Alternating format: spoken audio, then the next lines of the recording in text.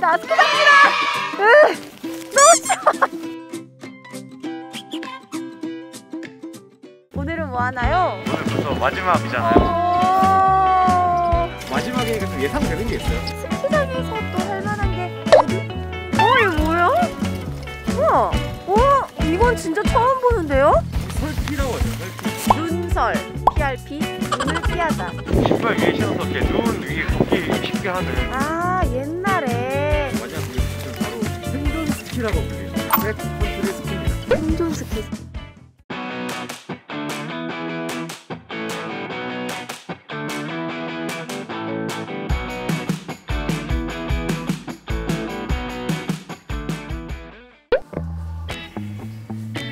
안녕하세요. 안녕하세요.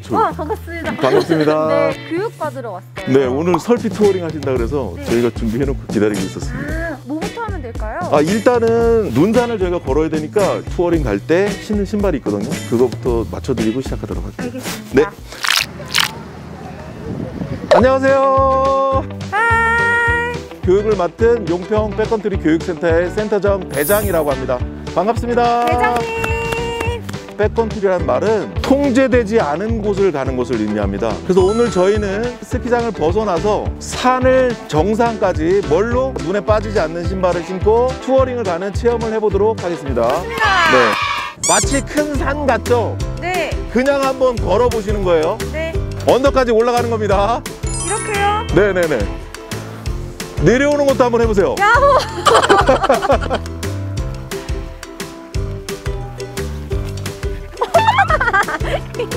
실제로 어떠세요? 무서워요. 그죠? 미끄럽기도 하고. 넘어질 것 같고. 네, 그래서 저희가 장비의 도움을 받는 겁니다. 네. 그럼 첫 번째 장비의 도움은 뭐냐? 요즘 스틱이라고 하는데 스틱을 제가 설명하면 그 다음에 잡아주세요. 그 스틱이 이렇게 있잖아요.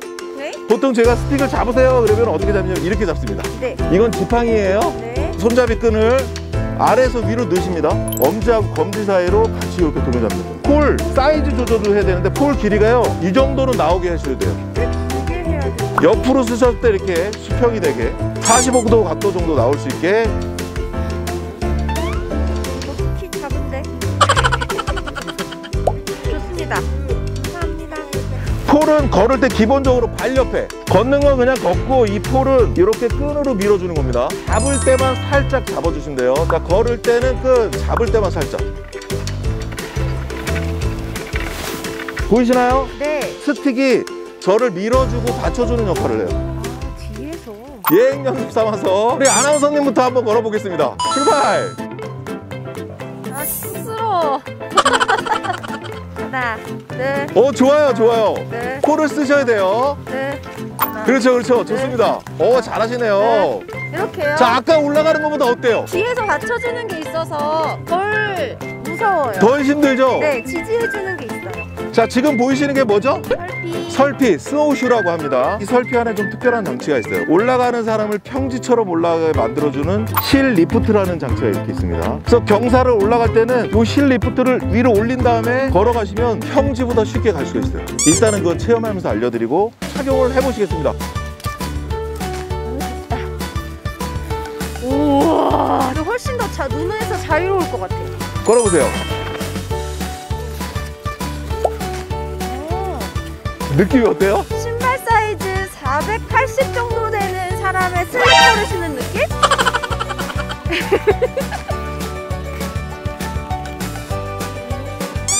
계속 가세요. 오! 오! 오! 그렇죠. 먼저 짚고 더 앞으로 짚고 그렇죠. 완전히 고정이 되면 그렇죠. 느낌이 어때요? 완전 다르죠? 우와, 매달려 있는 네, 느낌. 좋습니다. 매달려 좋아요. 있는 느낌. 자, 나머지 분들도 우리 한번 체험 한번 해보겠습니다. 같이 돌아서. 오! 오! 느낌이 어떠세요? 그냥 평지를 걷는 느낌. 그죠? 평지를 걷는 느낌이 나죠? 언덕인데. 내려오실 때는 힐리프트를 풀고 안전 확보가 안 돼 있는 상태에서 하셔서 그래요. 되셨나요? 네. 자, 이제 한번 내려와 보실게요. 그러면 앞을 확실히 짚고. 그렇죠. 잘하시는데. 좋습니다. 박수 한번 주시죠. 네, 지금까지 설피 연습 많이 하셨죠? 네. 이제는 진짜 눈을 한번 밟아보는 겁니다. 여기 보시면 저희 이제 코스가 있는데 이렇게 펜스를 쳐놨잖아요. 네. 이유가 안전도 있지만 이렇게 쳐놓으면 눈이 와서 여기 쌓입니다. 그래서 그런지 뽀송뽀송해 보여요. 실제 눈이요. 오! 실제 눈을 한번 밟아보시고 이런 눈하고 어떻게 틀린지. 자, 그러면 아나운서님 먼저 한번 들어가 보실까요? 네. 아, 설레요. 와! 약간 그 느낌이에요. 눈꽃빙수 느낌. 우와, 이렇게 하는 거 맞나요? 네, 맞습니다. 맞습니다. 우와! 아, 이렇게 끌고 우와! 우와! 느낌이 어떠세요? 눈꽃빙수를 밟는 느낌이에요. 완전 다르죠? 우유빙수를 네. 밟고 있어. 눈을 느끼면서. 와, 이거 대박이다. 와.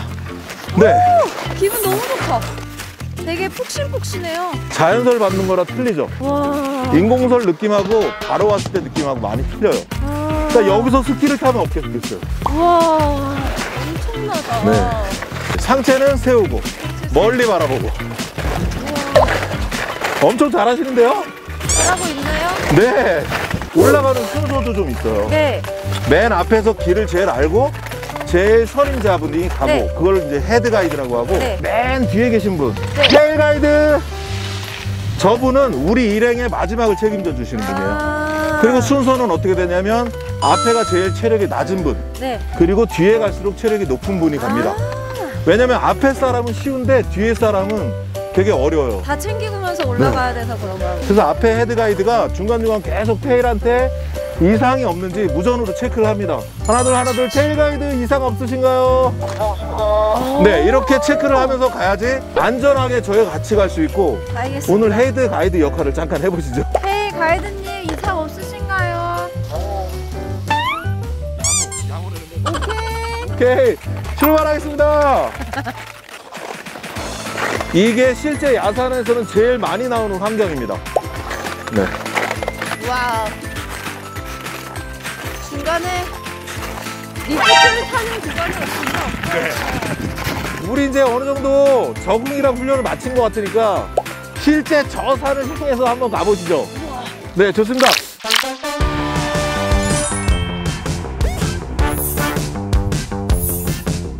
저는 원래 등산을 진짜 안 좋아하거든요. 그러세요? 올라가는 거 너무 힘들고 이러는데 눈을 엄청 좋아해가지고 되게 재밌었어요. 좋았어요. 기분이 좋아지더라고요. 막 푹신푹신하니까. 그러니까 요즘에 젊은 친구들 등산 많이 하니까 맞습니다. 네, 좀 색다르게 겨울에는 눈산을 밟아보는 거 너무 특별한 경험일 것 같아요. 눈산을 밟고 그 눈을 타고. 눈산을 가는 도중에 맛있는 것도 파나요? 그럼요. 아 진짜요? 그렇진 않고 아니에요? 눈산을 뭐 빨리 올라가는 경기를 하는 게 아니니까 풍경을 즐기면서 싸가는 가방에 원래는 불을 피우지 않는 거. 보온병에다 막 떡국, 라면 이런 거 담아가면 먹을 수 있는 맞아요. 거잖아요. 그렇게 담아가서 위에서 즐기시는 것도 하나의 낭만입니다. 너무 맛있겠다. 대박이다. 저희가 지금 가는 곳은 이제 어딜 가는 거예요? 용평 리조트가 있는 곳이 사실은 우리나라에서 12번째로 높은 산, 네. 1458m 발왕산 자락에 있어요. 거의 정상 지점까지 일단 케이블카 타고 이동하고 거기서 실제 발왕산의 정상까지 설피를 신고 눈을 체험하면서 걸어가 보려고 합니다. 중간에 꼭 먹어야겠다. 눈이 오는데 중간에 거의 다 온 것 같아요. 기초도 배웠고 체험도 했으니까 네. 이제 본격적으로 한번 산을 타보도록 하겠습니다. 눈산을 네. 올라가 보도록 하겠습니다. 좋습니다. 파이팅!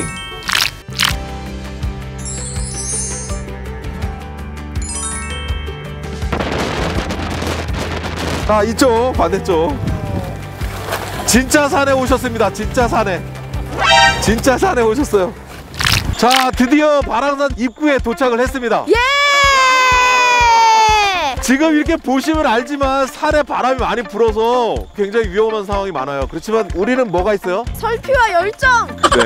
출발을 한번 해볼까요? 제가 헤드에 쓰고 2번, 3번, 4번 테일까지 저를 따라서 이동해 보도록 하겠습니다. 가시죠. 따라오세요.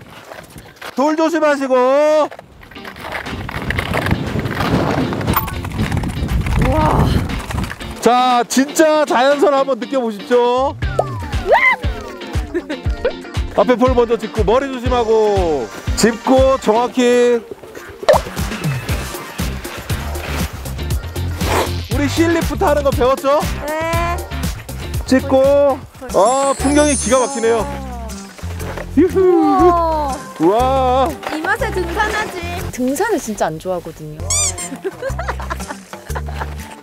자연스러울 느끼면서. 와. 우와.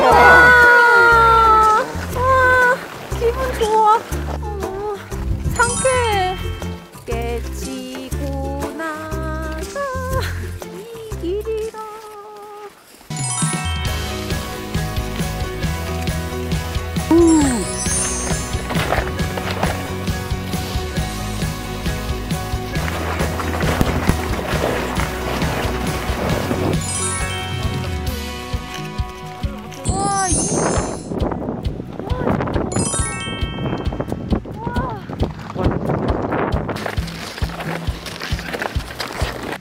아.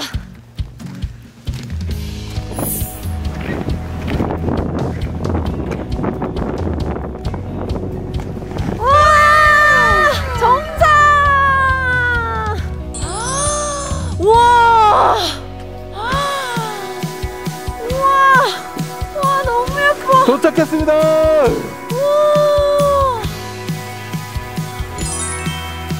와! 여기가 평창 발왕산의 정상 평창 평화봉입니다. 오늘 저기 보이시나요? 경포대 바다가 보이네요. 와. 일주일에 하루 정도뿐이 이런 날이 안 나와요. 와, 진짜 대박이다. 구름도 너무 예뻐. 어떠셨어요? 눈을 밟는 재미가 있어요, 확실히. 그냥 등산을 할 때는 여기 올라가면 또 내려가야 되는데 왜 올라가나 이런 생각을 많이 하는데 눈을 밟으면서 올라가니까 눈을 또 밟는 느낌이 어떤 눈을 밟느냐에 따라 또 다르고 이러니까 오, 맞습니다. 되게 매력 있는 스포츠인 것 같아요. 게다가 올라와서 이렇게 탁 트인 이 전망을 보고 와, 여기에 만약에 눈까지 덮였으면 진짜 그렇죠, 예. 눈물 나는 경관을 볼 수 있었을 것 같아요. 와, 너무 개운하고 너무 좋아요. 짧고 싶네요. 저희 갈까요? 아니, 장난이에요. 올라오느라 고생하셨습니다. 박수 한번 치게요. 고생하셨습니다. 수고하셨습니다. 하늘 봐, 너무 예쁘다. 목을 벗고 보니까 더 아름답네요. 그러시구나. 와, 이렇게 파랬다니. 그림 같아. 와. 우와, 여기 아주 수묵화야. 대박이다. 아름답다. 너무 예쁘다. 네. 정상까지 이렇네요. 네. 너무 뿌듯하고 경관이 너무 좋아가지고 힘든 줄도 모르겠어요, 진짜. 이 되게 추운 바람이 엄청 상쾌하게 느껴지는 것 같아요. 최고! 재미 뭐라죠? 우리나라에서는 눈 덮인 산을 밟고 올라가기가 쉽지 않잖아요. 그냥 그 아이젠 끼고 가는 것과는 너무 달라가지고 꼭 한번 해보셨으면 좋겠어요. 이게 좀 더 안전하게 디디면서 올라가는 그런? 네.